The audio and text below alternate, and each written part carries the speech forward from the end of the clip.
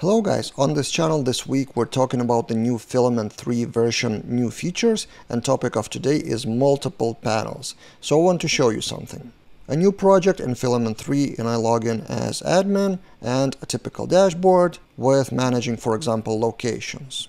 But then if I log out and, for example, I change the URL from admin to user, I get another login form with different styling and also with registration. So sign up for an account, fake filler Chrome extension will fill in for us, sign up, and then I land on the user dashboard with different menu items, different styling, different navigation, so it's not on the left but on the top, and I can create, for example, memberships. So now in Filament 3 it wasn't available. In Filament 2 you can create multiple panels, which means multiple dashboards or multiple websites per role or per whatever condition you want. In my case, it's a simple example of admin versus user, so users wouldn't even know the URL of admin panel for admins. It's not just for styling, it may be just for security reasons. If we take a look at the documentation, there's admin panel provider generated as the main panel provider,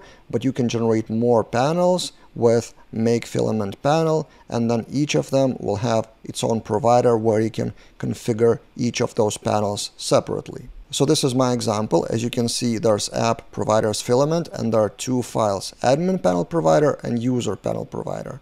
Admin is almost unchanged. The only thing that I've changed in all the configurations is discover resources. So by default it would be in filament resources, but I wanted to separate it in terms of folders. So there's filament admin resources and admin pages and admin widgets added here. Everything else is default, and then in here you can configure many things. It's not directly about multiple panels. You can use one panel and then configure a lot of stuff. But as an example of multiple panels, you would see the difference. So in user panel provider, which I've generated later, see, it's a bit different. ID of user, then it's not the default, so the default is still admin. Then the path is /user, and then I enabled registration, profile, enabled top navigation, and changed the primary color. And also discover resources pages, as you can see, all have user namespaces, user subfolder. And then separately you work with app filament admin and app filament user resources.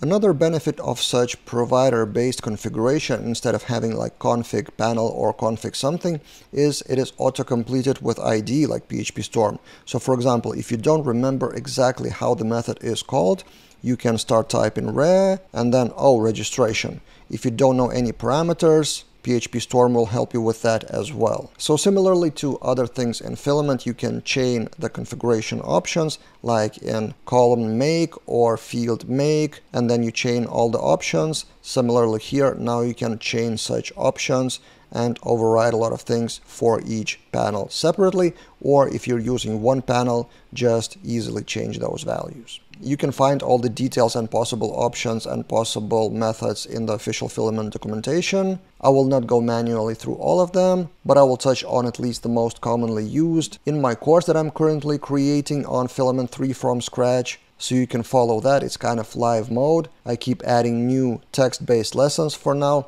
then it will be video. And I have a promise to myself to add at least one new lesson per day, so probably by the time this video airs, there will be many more lessons published, and I will link that course in the description below. It is available for all premium members of Laravel Daily.